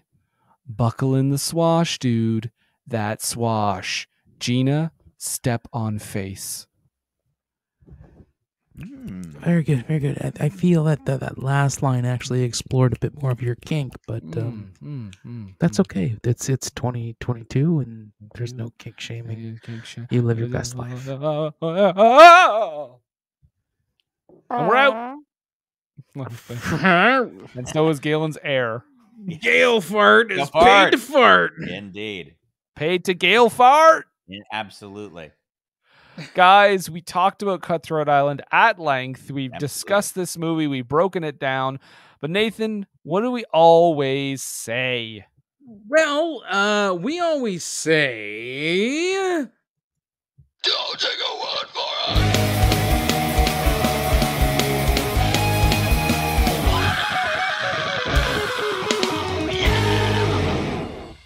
That's right. That's what we say. We say don't take our word for it. Nathan, what are the fucking critics saying? Well, those uneducated Philistines, because it's Renny Harlin, I'm sticking up for him. But not It's your my boy. numbers. That's the outlier. 39% from the critics out of 41 reviews, this one says. Okay, so 39% out of 41 said A-okay or fine. Right. Mm-hmm. And what about the audience? Surely that is a very different number. No, actually, you would think because of Geena Davis and all the other cast Stan and crew, Shaw, of course. right? Mhm. Yeah. Mr. Glasspool, and Detective Skeletor and Joker being in this movie. But no, only 40% from the audience out of 10,000 plus ratings. Damn. Yeah, but I will say this, Brendan, if you liked this, Which I kind of did. okay, well, you might also like Simon Says, the Dennis Rodman movie. Coming soon. Iron Mask. But not that one. But not that one. No, not the Man in the Iron Mask. Iron Mask. Yeah, the Schwarzenegger Chan film. Not very good. Dragonheart, Battle for the Heartfire. So not even the original Dragonheart. Oh, man. Over the Top. Coming Which, soon. yeah, I mean, that's a pretty great movie. That's and an finally, incredible movie. Dungeons and Dragons. Which, if you want audio proof of that we don't like it, see our Dungeons and Dragons episode. There you go. Yeah. All right. So if I liked all those, wow, I don't know if that's a great system then. No, it doesn't. It doesn't seem like it's too spot on. Yeah. Maybe we should just get started here. Let's see the critics. Let's look at these critics here, folks. Okay, let's start off with Nick Rogers of the Film Yap. It's a fresh review, and he says it's hardly the landlubber suggested by its reputation, which has more likely shifted more toward novel curiosity than cautionary tale. But if all the parties involved suspected they were going broke, they should have gone for broke to boot. But it's still positive, 3.5 out of 5. Well, let's see here. What do I got? Deson Thompson from the Washington Post wrote, "It takes a 2-hour act of will to keep facing the screen during this moribund movie. I think someone got a word of the day calendar for Christmas." Hello. Yes. Well, R.I.P. Roger Ebert. Oh, your boy, Brendan. My boy. Yeah, your boy. Concluded his review with this. This is, in short, a satisfactory movie, but it doesn't transcend its genre, and it's not surprising or astonishing. I saw it because that was my job, and having seen it, I granted skill and awarded 3 stars on that basis. But unless you're really into pirate movies, it's not a necessary film. Sorry. And that's a positive review. And that is a 3-star review. That is a complimentary review. This next review is, I'm assuming, a pseudonym because it's Carol Kling, but I'm pretty sure it's Gene Shalit. And the review reads The as Critics such. Corner. Yeah. Tick-tock. This pirate movie wannabe should walk the plank. Jesus. I'm sure there's got to be 3 reviews at least that say that have that exact sentence. Okay, well, my next one comes from your country idol, Chris Hicks. Shout out to the maritime wrestling community. It's more like watching a couple of stars play "Let's dress up and be pirates" rather than accepting them as characters in a swashbuckling adventure. There we go. Yeah. Chris Hicks with some stern words. Let's just get one more critics review. I think we're good with the critics. Galen, give us one more. Yeah, this just amuses me because this is technically one of the official critics, and this comes from Emmanuel Levy of EmmanuelLevy.com. And I wonder how you got that job, right? And yeah, he snagged that domain, so good on him. And he says, poorly written, acted, and executed adventure tale of pirates. I was hoping you picked it because of the typo. Oh, I sure did. How could you not? Adventure. You want to go on an adventure? I get on it, yeah. I love going on adventure. I love going on those adventure tales of pirates. Okay, so let's go into the audience reviews. Enough of those stuffy jerks. Yeah. Yeah. Don't know anything. Yeah. Same for the Academy. Enough of those stuffy adventures.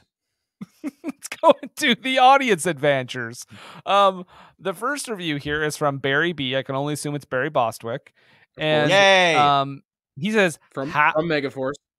Megaforce, yeah. He says half a star. Utterly unwatchable. I took the extended family on an unbearably hot day, primarily for the air conditioning, and despite the heat, we walked out after 20 to 30 minutes. I had actually met Renny Harlin and Geena Davis while working in LA, and I liked them, so walking out on their movie was a big deal. I truly could not figure out how they can make such a total bomb. There was none of the campy charm that at rare times gives a bad film some redeeming so bad it's good aura. It is simply put, a terrible picture with zero value. I'm sorry. He walked out. Okay. He paid theater money. He didn't pay theater money for this movie. He paid theater money for air conditioning. And he walked out. Yeah. That's some bullshit. I think that's what people did a lot in the back in the day. That's why movies that sucked made so much money, because people just wanted the AC. Because there's summer releases, right? Yeah, exactly. Okay. Well, my first one comes from Philip S, and I can only assume it's short for Philip Seymour Hoffman. Oh, R.I.P. R.I.P. R.I.P. And he writes, if you have a couple of hours to spare, it'll help pass the time, but there are other pirate movies around. 3 out of stars. There are other pirate movies around. That's accurate. Yeah, that is true. That is true. That is technically Galen, true. do you have an accurate review as well? I have to read this one from Jake C, who gives it 2 out of stars, and a little bit of misappropriation here, and says in quotes, "That's going to be a no from me, dog." Frank Dog Langella. Well, misquoting there, but yeah. I feel like that could also be a Gene Shalit review, Cutthroat Island, that's going to be a no from me, dog. Yeah.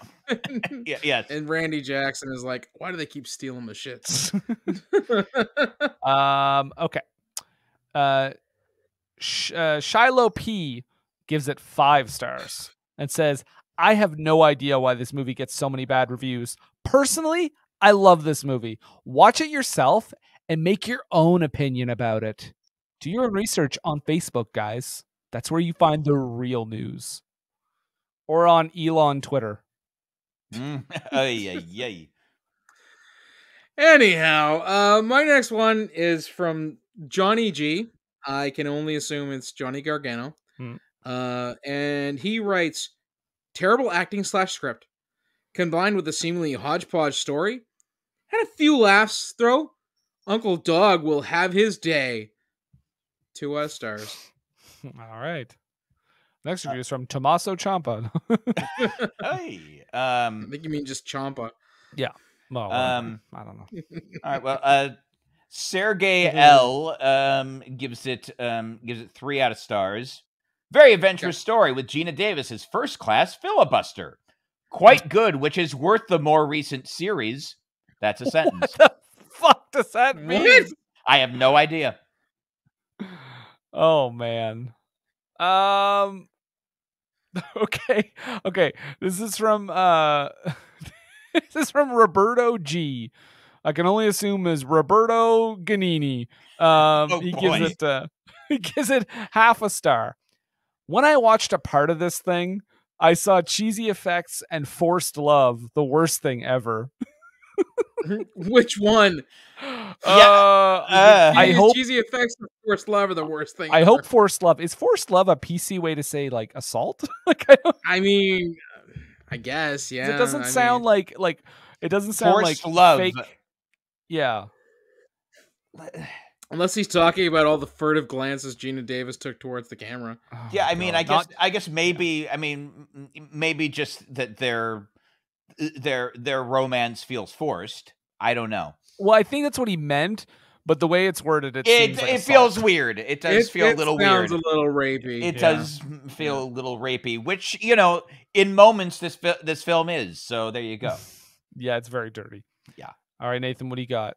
Well, my next one comes from Robert W. I can only assume that's Robert Wa, the star of Arliss. Oh, and, Arliss. and Yeah. Burton's Oh, Batman. okay. I thought you were going to say murderer Robert Wagner.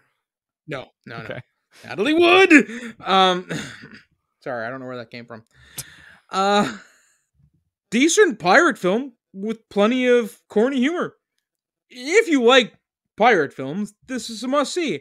Moreover, this is definitely Bruce Campbell material, but where is he? Oh yes, must have been working on that TV gem, Jack of All Trades. 3 out of stars. Excellent. So is he taking shots at Jack of All Trades on this thing? Because that television show, for a syndicated TV show from the 90s, that show's solid. It's fun. I've never heard of it. Oh my god, it's like Briscoe County Jr., but instead of being in the Old West, it's more like in Revolutionary times. All right. Yeah. All right. Well, Professor P gives it Professor Plum. yeah, with the candlestick in the library. Right, of course. Gives it 5 out of stars, and get ready because this is like the good professor could only do. This is quite an eloquent review. Okay. He says, my all-time favorite pirate movie. An exciting story of treasure hunting and beating the mean guys with an awesome ship battle to top it off. I'll say this, the cannon fight was kind of fun to watch. Yeah. Take that, mean guys. Mean guys. They really beat the mean guys in this movie. So, I mean, I sometimes go in the other room and say I'm going to go beat the mean guys, but I'm talking about something Beat the different. mean guy. I'm going to go beat that mean guy, but Pound that mean guy. Pound the mean guy. Going to go pound the mean guy. Lift a heavy mean guy. All right, my last one, guys, is from the hacker group Anonymous, and they write 2.5 stars. By the way, 2.5 out of stars. I enjoyed it back when it first came to video, though I felt that something wasn't right in it. The frisking scene was kinda arousing, but the rest of the film, meh. Yeah. So not even like a kiss, like just a frisking scene. My last one actually comes from Emily B, and I can only assume that's Emily Blunt. Mhm. boy. And she writes, a blast from my past, and I still like it. I have to admit the overall acting and editing isn't the best, but I'm just a sucker for a movie with a strong female lead. Plus, I love the idea of sailing to an island in search of treasure. It just sounds like a cool adventure and makes me want to go do something adventurous. 3 out of stars. I could totally see Emily Blunt writing that too. All right, Galen, send us to the bank. All right, this is a longer review, so I'll only read a portion of it from Stuart E, who gives it 2 out of stars, and it says, by far the best actress in this movie is Shayna the Monkey, who plays King Charles, the captain's pet monkey. She is quite convincing as a pet monkey, although how she gets A from one male place pet to monkey another. at that. Yeah, exactly. She is quite convincing as a pet monkey, although how she gets from one place to another during the non-stop incoherent action is unclear. Oh, they showed he had like little hidey holes Right. around her quarters. Yeah. Yeah. The other actors are far less convincing in their roles, such as they are. If you like lots of explosions that are entirely wrong for the period and inconsistent and only do real damage when the plot demands it, you might like this movie. All right, there you go. Yeah. So yeah, and then continues to give further shade to further deliberate shade to Geena Davis. After already saying that she's worse than the monkey.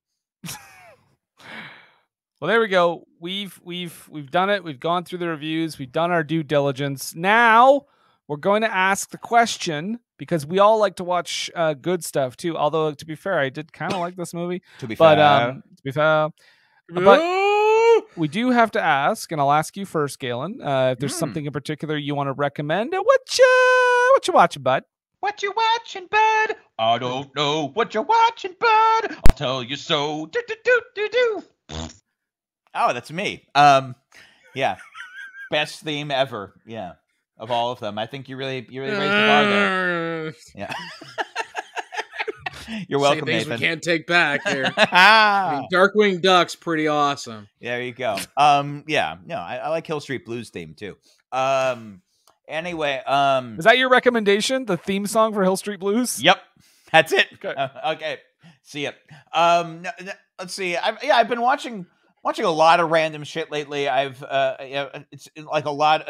Seems to be like a lot of true crime, related things. I think the other night I watched on Hulu the documentary Bad Pharma, which is a profile of famous piece of shit Martin Shkreli, and it's for a film that makes... Release the Wu-Tang album. Yeah, exactly. Sorry. Thank you. Sorry. Yeah, for a film that's like makes you like for 90 minutes look at the sneering wart of a face that is possessed by Martin Shkreli. So punchable. Oh so my punchable. God, he's the fucking worst.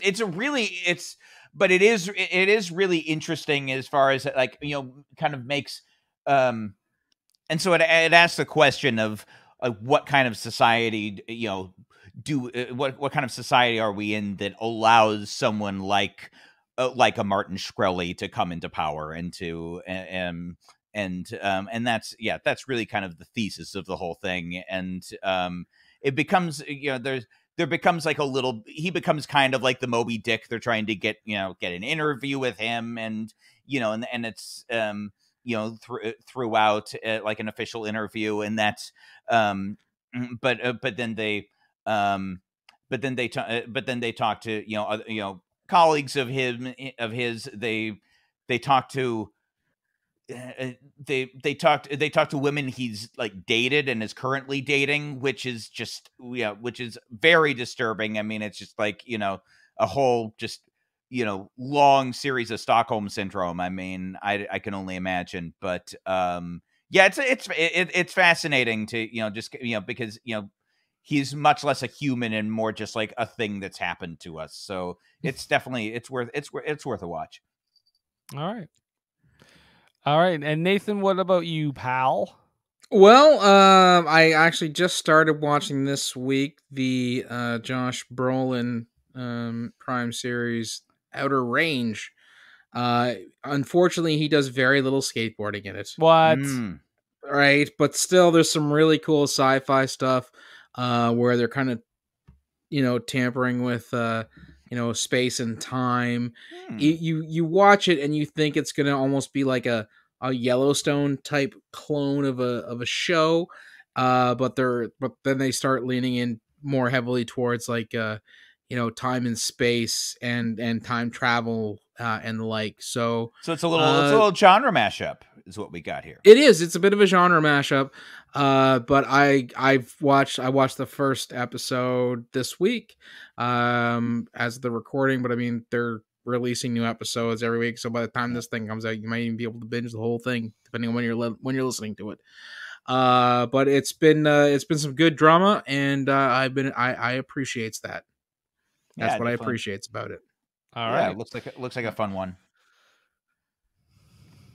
And what have I been watching, bud? Yeah, what Brendan, are you watching, bud? Tell us. Weigh in on this dance sensation that's sweeping the nation, guys. I don't want to make our guest a little bashful, a little shy, but I watched a little movie called Moon Manor. Ah, I've heard of that one. Which our good friend here, Galen Howard, happens to be in. I was actually going to say, would you recommend it? Yeah. No, I totally. No, I mean, Galen, would you recommend it? I definitely stand by that film. I'm very proud of that movie. Okay. Galen. Explain, Brendan. Galen and Richard. Now I'm going to say his name right. Relay. Yes. Relay. Richard Relay. Of course, you may know him as the Jump to Conclusions character from Office Space and many others. So many. Yeah. You guys make a great comedic duo. Also, the lead actor. Now, refresh me. What is his name? I don't want to leave him out. Oh, the lead actor. Yeah, it's his first film. A guy named Jimmy Carrazzo. Jimmy Carrazzo. Yeah, and so it's basically about a. Yeah, so it's basically about a guy. It feels weird telling you what this movie is, but tell me more. Tell me about this movie I've been in. Jimmy Carrazzo plays a man who I believe. Now, what I read, his stories that he tells about his life are pretty closely related to his real life. And yes, they pulled a lot of his real life into it. But basically, he's a guy. He has Alzheimer's. His memory's starting to go.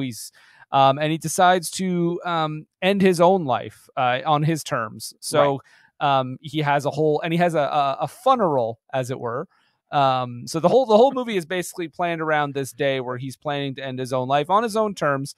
I will say that everyone is great in this movie, including our guest here. Jimmy Carrazzo for especially his first lead role. It's insane. He's great. Yeah, it was his first lead role at like 80 years old. It was incredible. Yeah. And I will say that Deborah Wilson is just fucking crackling in this movie, like energetic. She's so much fun. Yeah, she's so fun as his death doula. I don't want to give away too much, but it's very funny. It's very sad. It's just somber. It's got everything, including a couple of cameos. I won't spoil. There are some There's some really fun cameos in there. It's a lot of fun. Yeah. Yeah. For a movie about death, it's very fun. Exactly. Yeah. And it's also got some messaging about mortality and some LGBTQ stuff in there. It's got everything. It's cool. Wonderful. Moon Manor, 2 thumbs up. Good job, Galen. Thanks, guys. Yeah. Pa-boom. So, Galen, is there anything that you want to plug?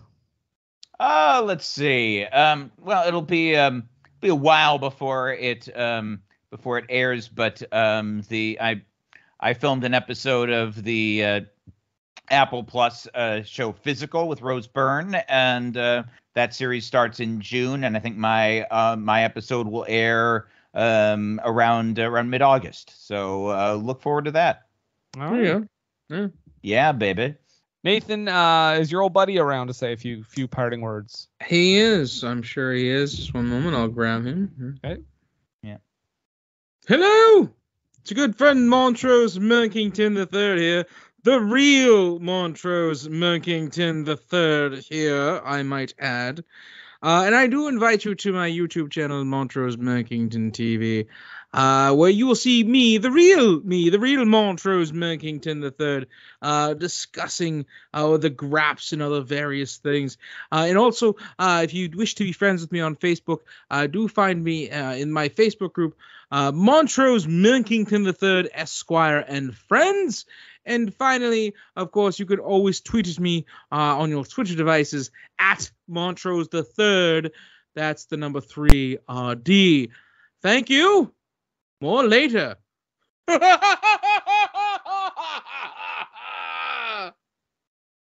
Yeah. There you go. We did it, guys. We got to the end. Nobody knows. No peek behind the curtain, but there were some issues, but we powered through. We got through this. Yes, spoiler alert. We're heading into heading into Killer Clowns from Outer Space territory. Yeah. Spoiler alert. I don't think Zencaster will ever be a sponsor of the show. I think. Well, I'm just gonna say this, Galen. I think you have some sort of deterrent to Zencaster. This is the first time it's done this to me, so you must be running some kind of spyware in the background. You broke it. Oh boy. Yeah, and I don't mean like the classic spyware. I just mean like you're a spy and you have some kind of hardware. Mm-hmm. Yeah. Well, I have. I have a spy costume, and that's my spyware. Oh my God! It's been a long night, guys. Yep. So Yar. Galen, thank you once again for joining us. Of course.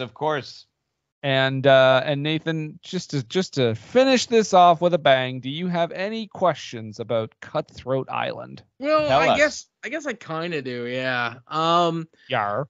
I mean, with a movie where you've got Geena Davis and Matthew Modine in the pirate movie. Yar. You got Renny Harlin directing. Yar. Right. And Frank Langella and Maury Chaykin in the movie. Yar. And in the movie where there's all kinds of swashbuckling adventures and sword fights and torture. With a movie with all of that going on in it, how does it not receive an R rating? And that's the third time I've used that joke in this episode. What was I thinking?